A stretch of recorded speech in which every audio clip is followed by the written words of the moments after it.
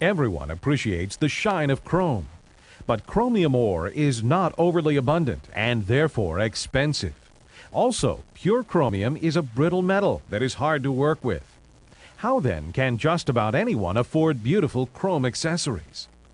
This is accomplished by the deposition of chromium ions onto a base metal using electrolysis in a process called chromium electroplating. The preparation of the base metal is essential for quality plating. The base metal must first be cleaned to remove both grease and oxidation.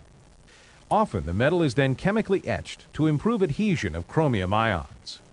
In the electrolysis unit, the base metal is used as the cathode, and a lead bar immersed into chromium solution is used as the anode.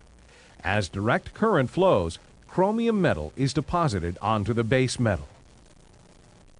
When the desired depth of plating has been reached, only a final rinse and polish is needed. Even a thin layer of chromium provides the beautiful, lustrous finish.